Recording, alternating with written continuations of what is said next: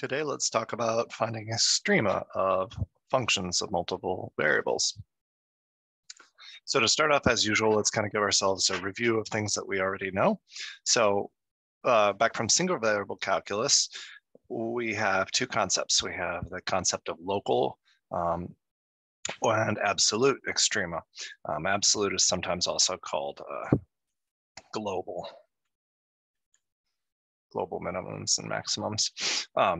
And as the picture shows here, we've got a function. Let's say we just name this function f or something. And as we look at the graph, we can clearly see that, hey, at this point right here, the graph, well, we're assuming that it just extends in that direction. But for what we can see of the graph, there's nowhere where it gets lower than that point. The outputs are always going to be above that point. So that's a minimum value for the output. And it occurs at, I don't know, the input of what it looks like 0.3. And then over here, we've also got something that we could think of as a minimum value. It's kind of like a little valley, but it's not global in that it's not overall the lowest point, but it is a minimum with respect to nearby inputs. So, everything in that little zoomed in corner, we would consider it a minimum, but it's a local minimum because it's only a minimum with respect to nearby inputs. The same concepts apply to local maximum here. We've got a local maximum area where it's kind of a hump on the graph where it's the highest point for all nearby inputs. And then over here, I mentioned that, hey, we're assuming this thing goes on like this. But when we use the words global, it can be used for either a function that we have a restricted domain for, and that's the example we're looking at right here. Since this plot stops right here, we're only interested in the minimum and maximum values attained over this restricted domain.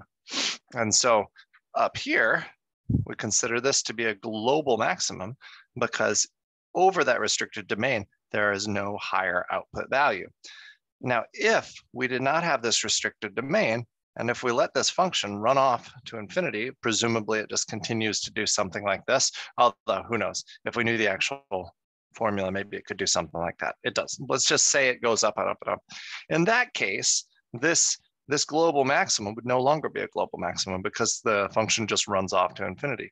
So in this instance, if we didn't have the restricted domain, it would not have a global maximum. It would only have global minimum, a local minimum, and a local maximum, but no overall global or absolute maximum.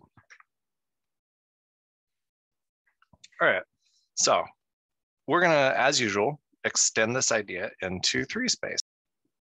And I think this plot does a really nice job of illustrating that same kind of a concept. Here we are looking at a restricted domain. So we're just considering the portion of this visible surface. And we see that there are a couple local minimums and local maximums, as well as an absolute min and an absolute max. Again, the highest Z output values with respect to the inputs that we're interested in. Over here, this is clearly the highest point, so it's the absolute maximum over this restricted domain.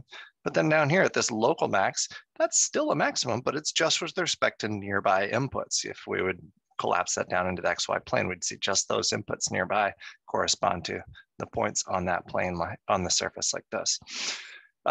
Again, if we were to let this thing extend off and let the plane go out in lots of directions, presumably it would just keep going off flat in the XY plane as it appears to do so.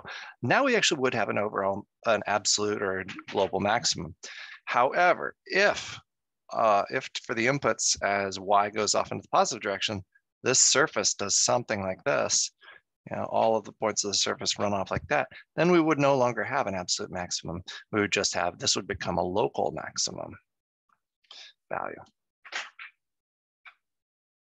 So the point I'm trying to make is you have to be a little bit careful with the vocabulary here with respect to whether you're talking about an unrestricted domain for the function or a restricted domain. Sometimes whether it's a local or an absolute max can be different. And if you have an unrestricted domain, the function doesn't always have to have an absolute or global maximum value. Same goes with minimum. However, whenever you have a restricted domain, like we have in this kind of example here, over a restricted domain, there's a theorem, we're going to omit the name here, But there's a theorem that says, yeah, a function will attain an absolute minimum and an absolute maximum value over a restricted domain. And hopefully the picture can convince us as to why that's reasonable. Because it can't run off any further. We're looking at, yes, an infinite number of inputs, but we can analyze it over those inputs and say, okay, yeah, there has to be a minimum and maximum values overall that occur. Okay, so what types of extrema do we have? Well, back from single variable calculus, as that first slide kind of showed, we just have two types, minimums and maximums. So let's see how this changes when we're dealing with multiple variables.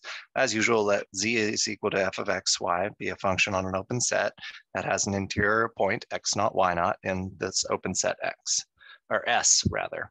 Then the absolute or global extrema are higher, quote higher. I'm thinking of the output. Z is the vertical output as we usually kind of think of it. And so using the word higher there, then all of the other points that correspond to domain points. So the formal way to say that is if you have z naught is equal to f evaluated at x naught, y naught, it's greater than f of xy for all xy in that set. If it's got the highest output value, x naught will be an absolute maximum, where z naught will be an absolute maximum occurring at x naught, y naught, the input value. Similarly, for an absolute minimum, it will be the quote lowest value attained by the function over that restricted domain. With respect to relative extrema, so you've got relative or local extrema, and they're higher or lower than quote nearby points on a domain.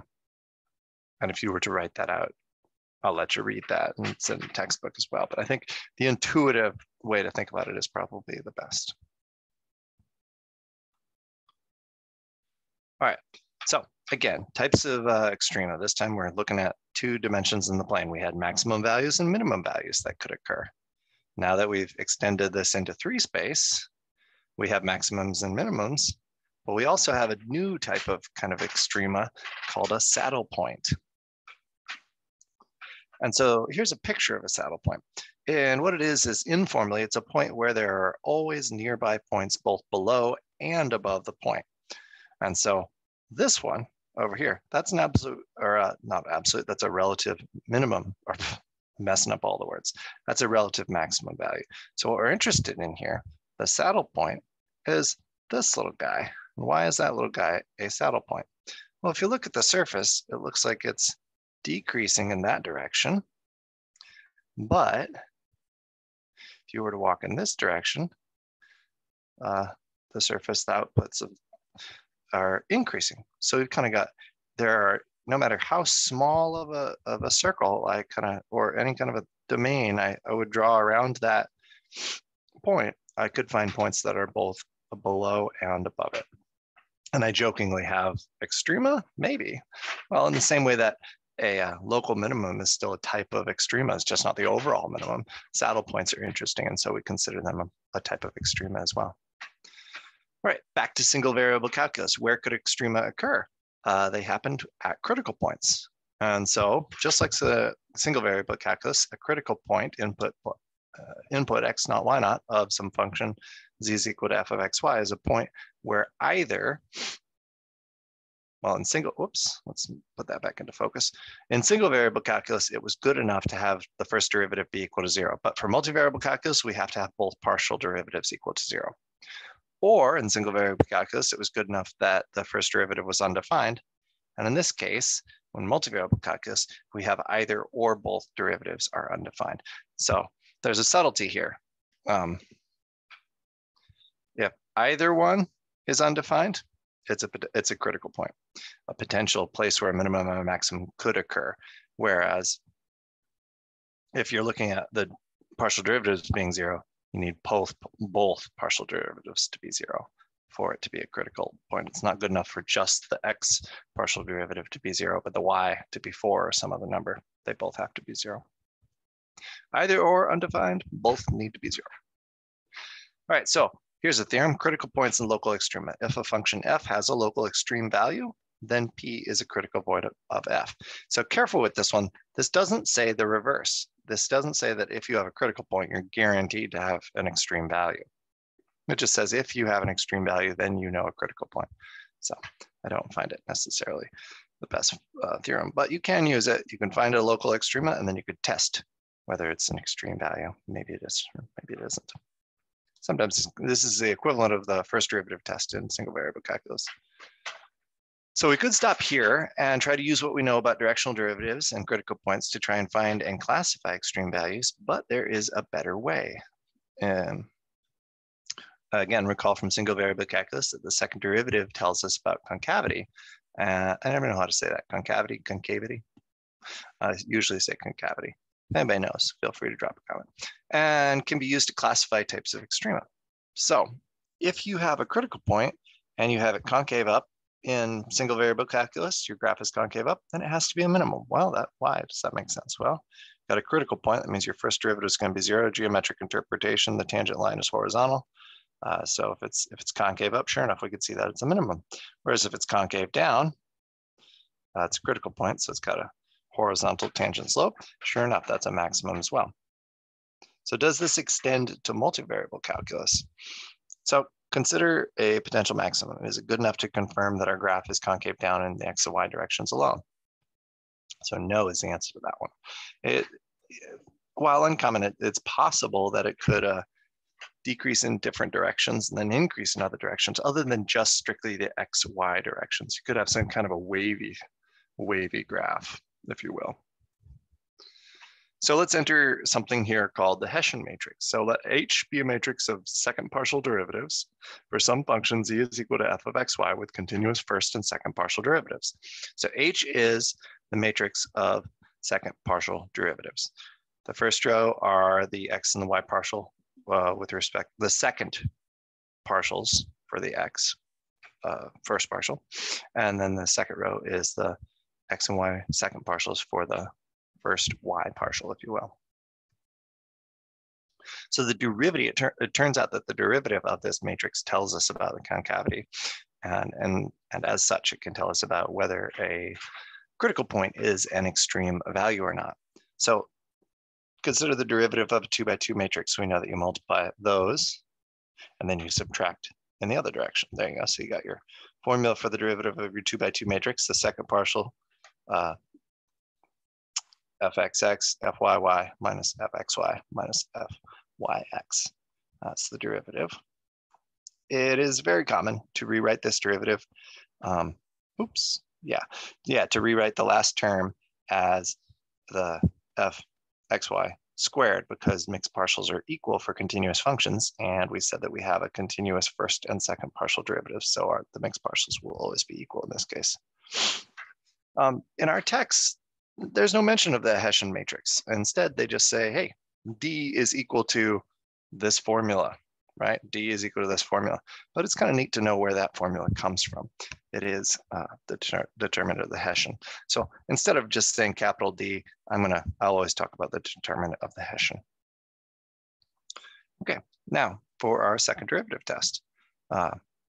So let Z equal to f of xy be a differentiable function with continuous first and second partials, and AB be a critical point of f.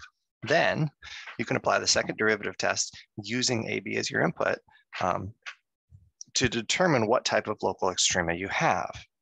And since the equation that you use to calculate the determinant of H is equal to what? Well, it's equal to these two second partials being multiplied together, and then you subtract the other two partials being multiplied together, and since they're equal, we'll just write it as that squared.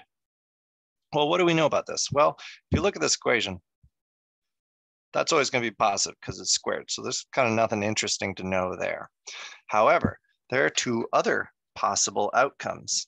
Okay, let me say that again. However, the second derivative test, what we need to consider is or what tells us something is the sign of the determinant of H. So you got two possible things that you can have when it comes to the sign of the determinant of our Hessian matrix. It can be positive, or it can be negative, or it could be 0, because technically 0 is right in the middle. I'm not going to argue about whether it's defined to be positive or negative, or just because say if it's 0, it's neither positive or negative. It's where the signs switch. So let's look at positive. If you have the determinant of H is positive, what two situations could you have? Well, you could have a larger positive number subtracting a smaller positive number to give you a positive number. Now that's going to happen when you have a local minimum. You could also have two negative numbers being multiplied together to give you a larger positive number, subtracting a smaller positive number to give you a positive outcome. And this happens when we have a local maximum. And then the third possibility is that you have a negative sign for the determinant of the Hessian. And that happens, well, this is always going to be positive. So how do you get a negative when you subtract a positive value? You have to have I'm using air quotes here for larger. Technically it's smaller because the more negative a number, it's smaller, but sometimes you can think of, what am I blathering on about? Technically negative 1000 is smaller than negative 100 because it's less than, but sometimes it's intuitive to think of this as a larger negative number, if you will. So if you're saddle point, at a saddle point, you're going to have opposite signs for your non-mixed partials, if you will. And they'll give you a larger negative number, air quotes around larger, that you subtract the positive value from and get a large negative result. Okay, if you get 0 when you look at the determinant of H, well then this test is inconclusive. But if you get a positive or negative number, you can then use this test to determine what type of extrema you're looking at. So a little bit of foreshadowing here. Where can extrema occur? Well, critical points. We talked about that. However, we didn't mention the boundary of the domain here. Well, what do I mean? Let's draw a real quick picture. In Calc 1, if like that very first image that we had, we could consider critical points over a restricted domain here. Sure, maybe the function does something like this.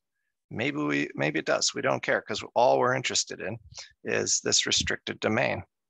And when I kind of drew it nicely to illustrate my point, where do we have, what interesting points do we have? Well, I see a local minimum. Actually, that's both a local and an absolute minimum over this restricted domain. That's a local minimum. That's a local maximum. And I'm going to modify my picture a little bit. Let's just say that that one's clearly a little bit higher than the other endpoint there. And now we have, sure, this, the end point of our domain restriction, it's not at a critical point, but the end point of our domain restriction gives us an absolute maximum. So when we extend this idea that we have to check both critical points and the boundary of our domain, it's not just the endpoints anymore, because as we'll see, a domain in 3 dimensions is a region in the plane that we're interested in. Say we're interested in the surface over the unit circle.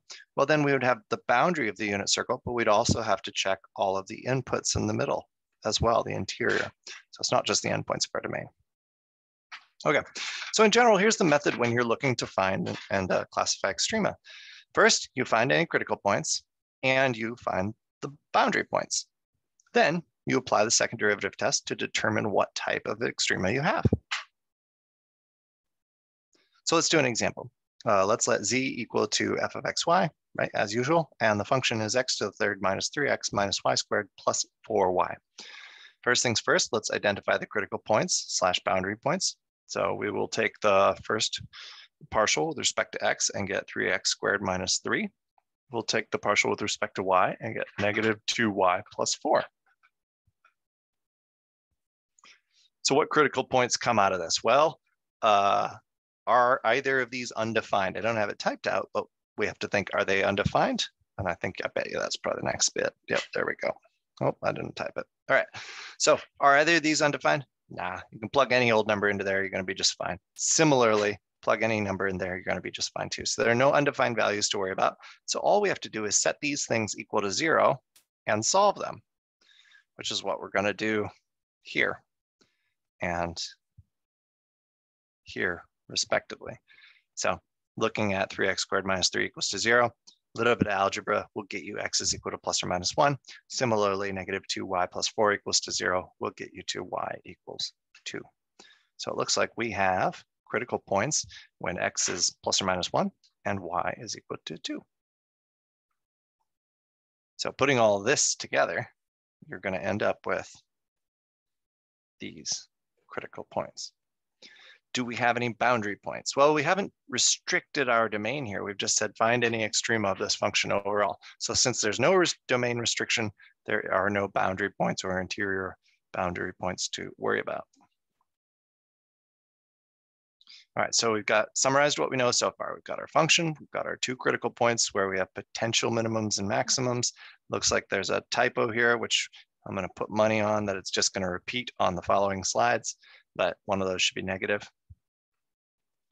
All right, so let's go ahead and calculate the determinant of our Hessian matrix, the second derivative test. You can calculate this in general. You don't have to first plug in your inputs. You can plug in the inputs. There's nothing wrong with that. And what I mean is, before we would take this, we know that whoops, let me get a pen. We know that the partial with respect to x is equal to 6x, and we know that the partial with respect to y is minus 2. Wait, I'm getting those wrong. Those are what's on the screen. Let's go back just a little bit. Where are those partials? I should be able to do this, shouldn't I? Yeah. There we go, 3x squared.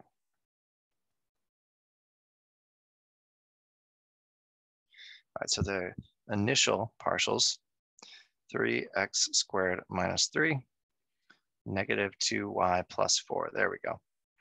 And then you could take your second partial with respect to x, and you would get 6x.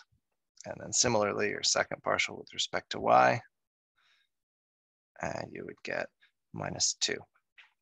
Now you could first evaluate this thing using your input of 1 in here and say, okay, when I evaluate this thing, well, let me just write it this way. Determinant of the Hessian matrix evaluated at 1, 2 would be, well, 6 times 1 for our x value is going to give us just 6, and then 0, 0. And then minus 2 is just a constant, so nothing to do there.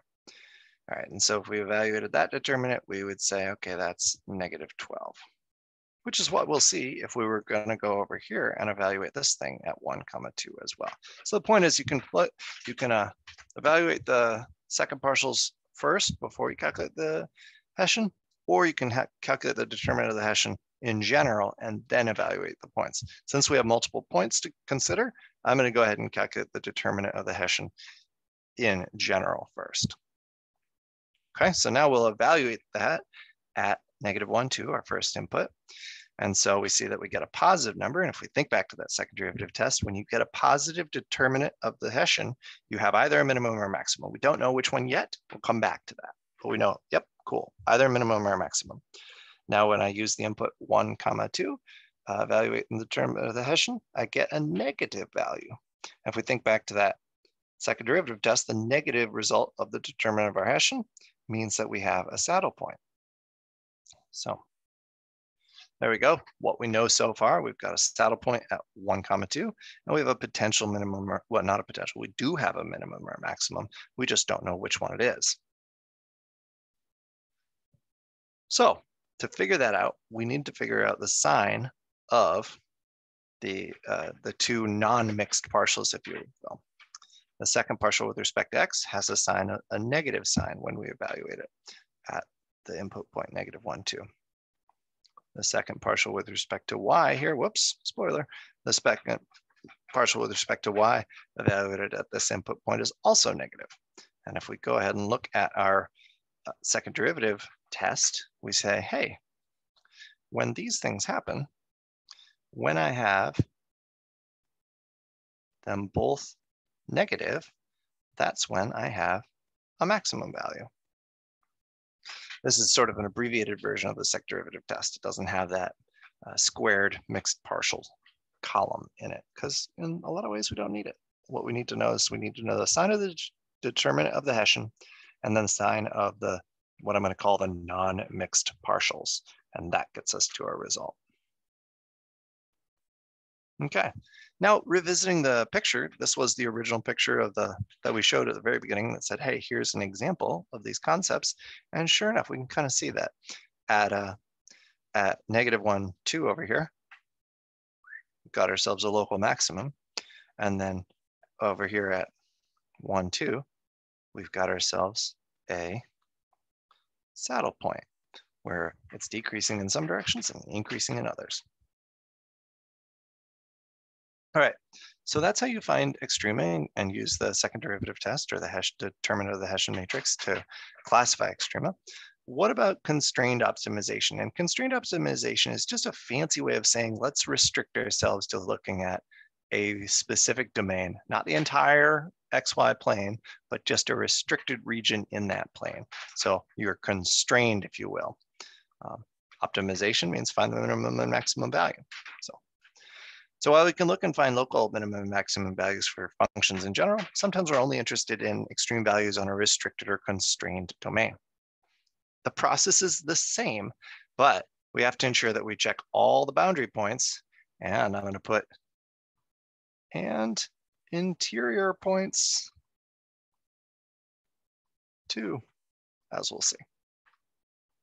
So not just the vertices. Remember the first or single variable calculus example I had where I had this graph and I said, hey, we're interested in the minimum and maximum over this domain, and we had to check just the endpoints. Well, in this case, we're going to need to check not just the endpoints, but every point on any boundary and interior of our restricted domain. So let's keep going with the example that we've got running so far. But this time, I'm going to restrict our domain to a region in the XY plane that's enclosed by sort of the upside down parabola, y is equal to negative x to the squared plus 3, and the horizontal line y equals 1. So here's a picture of the domain restriction. It's sure enough that upside down parabola and then y is equal to 1. And I went ahead and put on here things we know so far.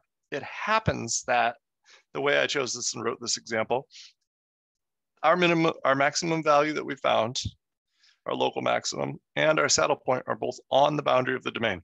This doesn't have to be the case. I could have chosen some other parabola or some other shape, like maybe a triangle here.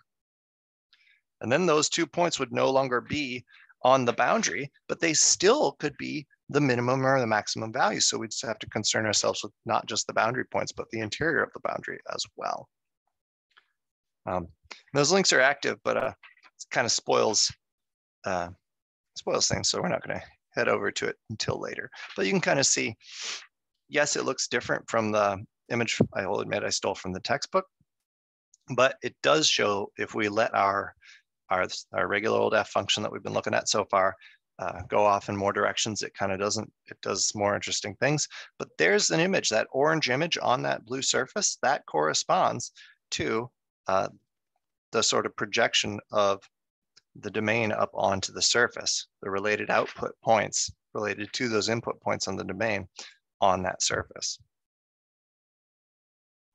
Okay, so then in general, there's kind of 3 things we have to do. We have to analyze the interior of our domain restriction.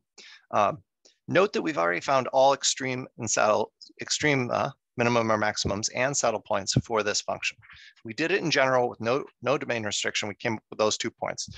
This won't always be the case, but because if you're given a problem and just asked to find the minimums and maximums over the restricted value, you'll have to do that process that we did prior. Identify all the possible ones. Maybe one will be outside the domain, so you don't care about it, but maybe one will be inside of it. You do have to take that into account. So far we know that. We know we have a saddle point and a local maximum, and those are at those points. Then we have to analyze, since we've considered the interior of our domain restriction, now we have to analyze the boundary of our domain restriction. And in this case, this particular example, we have 2 boundaries to consider. If you had something over a square, you'd have 4 boundaries to consider. It just depends on the particular case. And there are a bunch of examples in the course site with different shaped domains, if you will. So what are our 2 boundary lines? We're going to have that horizontal line, y is equal to 1, and then we're going to have the upside down parabola. It's not really upside down, I guess. I like to call it upside down. All right, so first things first, we're going to look at the domain boundaries individually, and then last but not least, we'll look at the vertices of those domain restrictions. Because sometimes the vertices don't come out in the wash. We don't run into the vertices. We have to remember to double check those vertices at the very end. So that's why I put that as a third, an additional point to look at. Always remember to check your vertices, even if they don't come up in the process of looking at the individual boundary lines. So first, our boundary constraint of y is equal to 1. When you let y be equal to 1, you're going to get kind of a new function, if you will. Excuse me.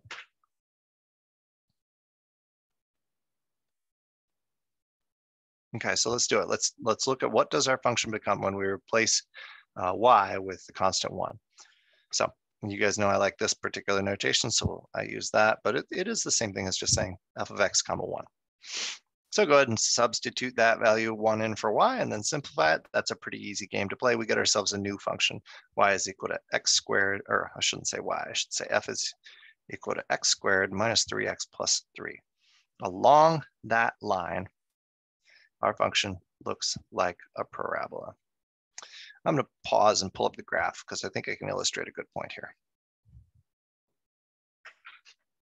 All right, so I've got the graph open on another page, but I realize I've made a mistake, so let's address this mistake. That's not a 2. That's a third power right there. So that has to be a third power. All right, so what do we know about just considering this function right here? Just considering that. Well, I know we're not working in the XY plane, but pretend we were, you could say, okay, that would, if this was out of the context of this problem, if this was what we were interested in, we know that that looks like some kind of a cubic. So let's head over to the graph. Whoops, wrong button. There we go. And now I'm trying to kind of aim this so that you can see, hey, if we're looking at this, then the vertical axis would be the y-axis, and that boundary right there, sure enough, follows kind of a cubic curve, just a restriction of that particular cubic curve. So if we were to slice the graph right along that y equals 1 vertical plane, we would get that little cubic line there. And so along that boundary, we're just interested in potential minimums and maximums of the function along that boundary. And they're kind of, spoiler alert, they're already labeled on there. So let's see if we can do the math to convince ourselves that those labels are correct. All right, so now this basically becomes a single variable calculus problem of finding extrema for this quote unquote new function, which is really just our original function restricted to y equals to 1. So let's go ahead and write this up like this. So what is our, how do we find the extreme values of this function? Well, so what we need is we need to say, okay, extreme values can occur at critical points. So I need the critical points of this quote unquote new function, this function, which is our restriction to y equals 1. So I need to calculate the first derivative of this thing. Well, the first derivative of this function here is going to be 3x squared minus 3. Okay, so what critical points are we going to have here? Well, critical points can occur when the first derivative is either undefined, and that's not a problem in this case. No, you can plug any number into x and be just fine. But we also could have it when it's equal to 0. 3x squared minus 3 equals to 0. Factor out the 3. X squared minus 1 equals to 0. X plus 1, x minus 1. Multiply both sides by 1/3 if you like, and it leads you to x is equal to plus or minus 1. Okay, so we've got critical points at x is equal to plus or minus 1. So now you might be looking at this thing and thinking, oh, wait a minute, we already know about x when it's plus or minus 1 because we had earlier, we had found -1, 2 and 1, 2. Those are a saddle and local maximum. And I don't remember which is which. They may be in a different order of that. But these are not the same x equals to 1s. These are along the restriction of y is equal to 1. So you put all that together, and what points do we have? Well, if y is equal to 1 always along this restriction, then y is going to be 1. And then x, okay, so this comes from there. And then the x values come from here. -1, 1 and +1, 1. We have 2 more points to check that are potential minimums and maximums of this surface, just restricted to this domain. All right, now on to the next one. Okay, so now we're ready to look at the the boundary of the second boundary constraint that we haven't looked at yet, the parabola. So y is equal to negative x squared plus 3. So if we take and we plug y is equal to negative x squared 3 into our function, everywhere you see a y, you substitute in the expression negative x squared plus 3, you're going to get this. And there's quite a bit of algebra that happens from here to here, but it's nothing you guys can't handle. So do that algebra, and you'll see that our function restricted to that parabola domain is going to be negative x to the 4th power plus x to the 3rd plus 2x squared minus 3x plus 21. Now we need to find the critical points of this. So I'm going to tidy up the typing a little bit on the screen, summarize what we just found out, and we'll move forward from there. All right, so now we need to find the critical points of this new, quote unquote, new function over this domain restriction. So to do that, we need to calculate the first derivative of the function over this domain restriction. So this first derivative becomes that. All right. And from there, we say, okay, well, where are the critical points of this function? Well, in order to do that, we're going to have to ask, is it undefined anywhere? Nope. You can plug any old number into this and be just fine. So the question is, we need to set this thing equal to 0. So in order to set this thing equal to 0, first, we're going to need to factor this thing. Let me see if I can tidy up the screen. It's getting a little blurry. All right, so I apologize for the blurriness of the screen, but hopefully you can still read it. Okay, so what I did was I went ahead and graphed this to help me out. And I noticed that, okay, I see that I've got roots of -1 and 1. And so if I put that together, what this tells me is that x minus 1 and x plus 1 are factors of this function. And so that means that x squared minus 1 is also a factor if I multiplied that out. So what we're going to do to factor this is we're going to fire up some long division. And it's been a minute since potentially some of you have done long division. So I'm going to go, I don't know, hopefully at a good pace where it makes some sense. All right, ready? Grab onto your hats. It's time to do some polynomial long division.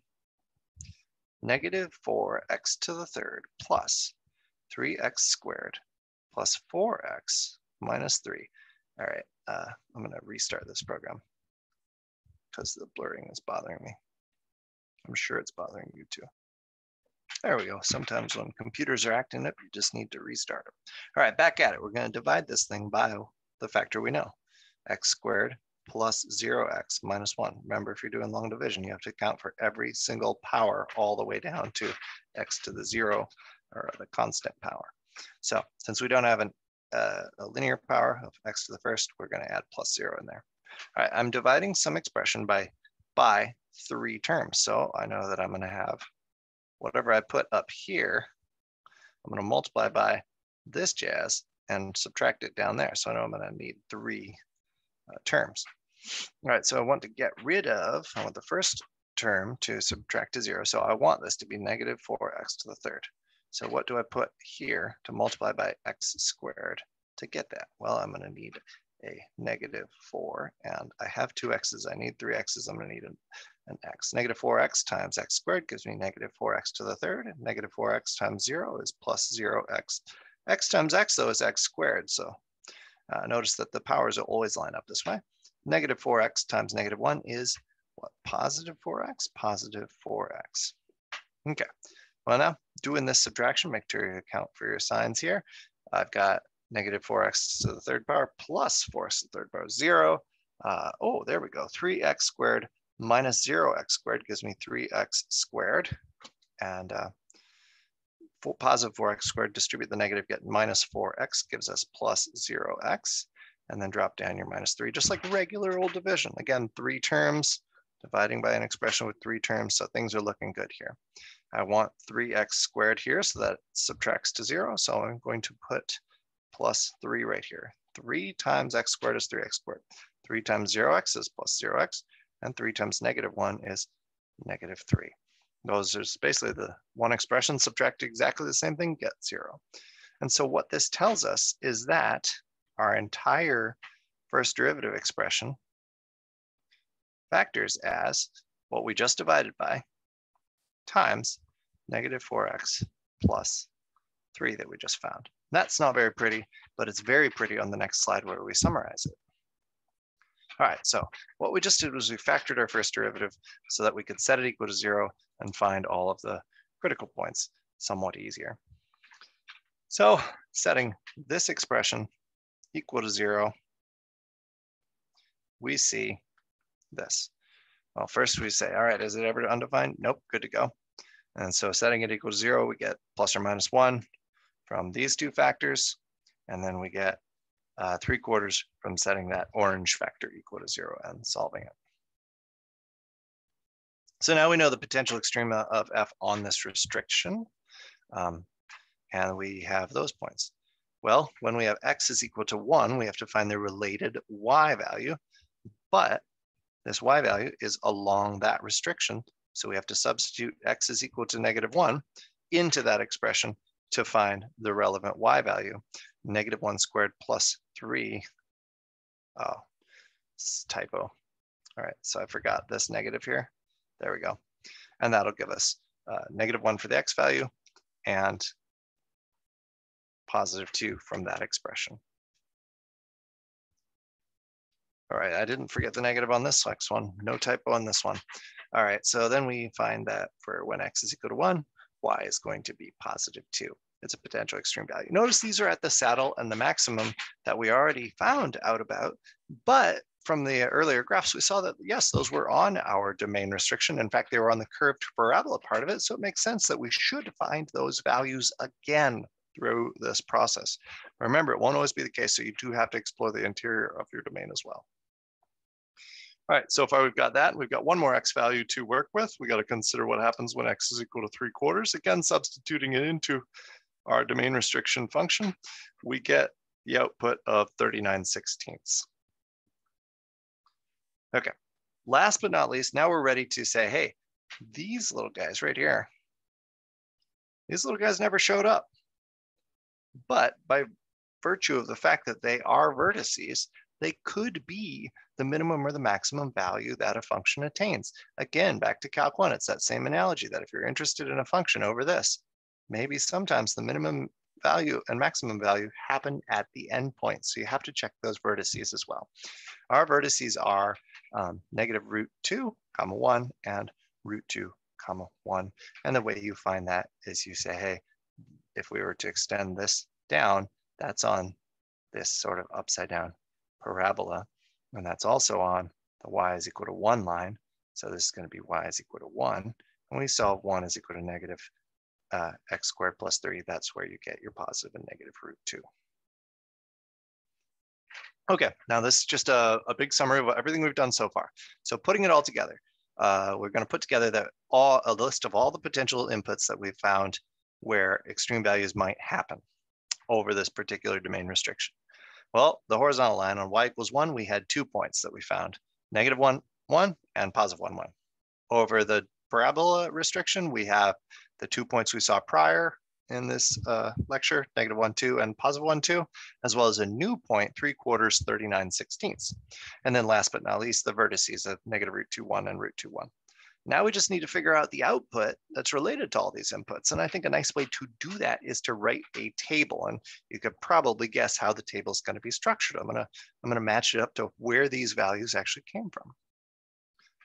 So I don't know how to make it pause and do a 1-by-1 reveal with a table like this. So just, there we go, everything all at once.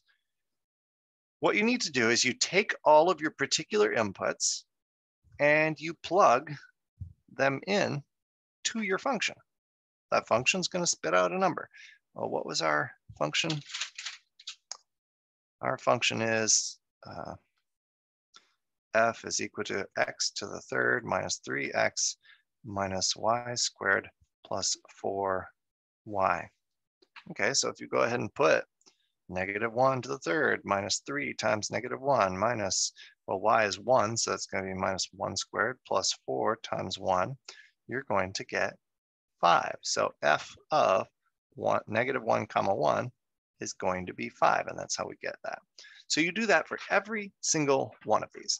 And as a tip for this, if you type f of xy equals that expression into Desmos, you can then just type f of -1, 1, and it will evaluate it for you. GeoGebra has a similar feature. So yeah, go ahead and make yourself a table. And then what remains to happen is I'm going to get rid of these highlights because they make it look like those are special, something we're interested in. And actually, they're not. What are we interested in? We want to find the extreme values over this restricted domain. We're not interested in saddle points. We're just interested in extreme values. And so, what is the overall minimum value that we see? Whoops, not a highlighter here. Well, the smallest output I see is 1. Now, what's the biggest output we see? 6. So it looks like the maximum value is attained at that maximum that we happened to find earlier. Again, that's a coincidence on the parabola boundary. But then the minimum value over this domain restriction occurs somewhere on the y is equal to 1 line boundary. So let's take a look at that. Again, one last note. Note potential extrema on the bound that we found were all on the boundary, but that's not always the case. They could be on the interior or something like that. But let's go ahead and verify that. Take a look at this graph. Oh, I've already got it open. There we go. Don't even need to wait for it to reload. Now, if we sort of move this graph around, you can see that, sure enough, that minimum value on that y is equal to 1 is the lowest value that we're going to attain. You can sort of see that it's a little bit lower than that other point on the parabola of the domain restriction, if you will. So sure enough, there's our minimum value. Now for the maximum value, there's the top of that little hump, if you will, that same maximum value that we found for local maximum overall. But since our domain restriction goes through that, it happens to be that that was the highest value. Now, real quick, before I bring this to an end, let's draw a what if. Let's just say what if. Well, what if our domain restriction had been something like this? You know, and then it kind of comes down there and joins the parabola. Well, in that case, maybe this maximum would no longer be the maximum, but maybe the maximum value would have been attained over here at the vertex. So it's a coincidence that our maximum happened to also be that local maximum that we had prior seen. And that brings it to an end for looking at extrema and how to find them and classify them.